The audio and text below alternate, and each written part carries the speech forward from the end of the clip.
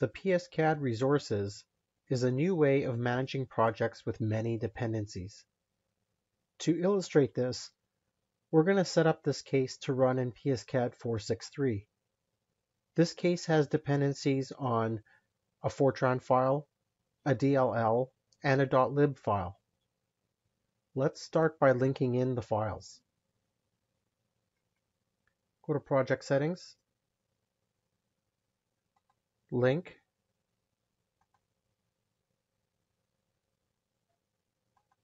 and now select the library you want to link in. Next, we'll go to the Fortran tab,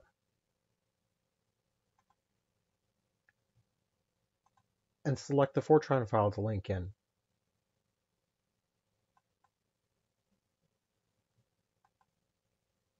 The last file to link in is a DLL.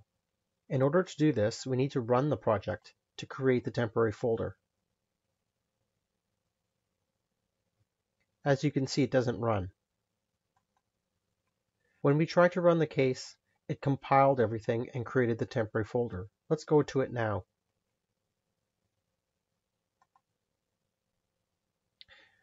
In order to include the DLL, you need to right-click and copy the DLL and paste it into the temporary folder.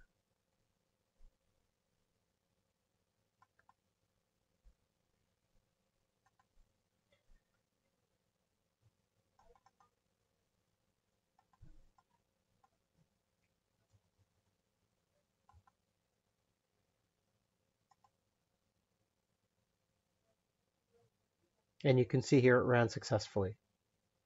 This procedure of setting up a case is quite cumbersome. Let's see how it's done in PSCAD version 5.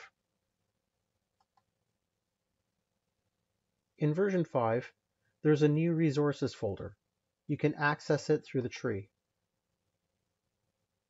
Simply right-click and you can add different types of files to the resources folder. In our case, we're going to select Other.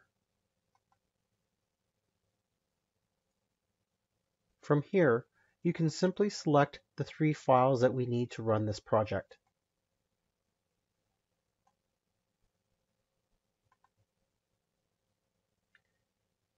Now you can see the 3 files included under the Resources node. The one last thing we need to do is to make sure the DLL gets copied into the temporary folder. Simply right-click on it, go to its settings, and from here you can see an On-Project Compile option. Right now, copying files says no action, but we want this file copied to the temporary folder.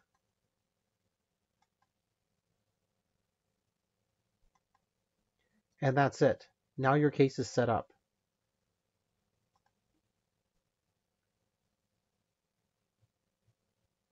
You can see it running.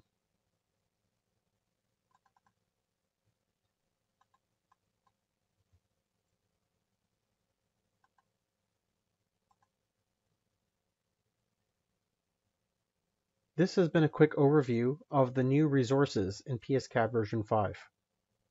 We hope that you've enjoyed this video. Thanks for watching.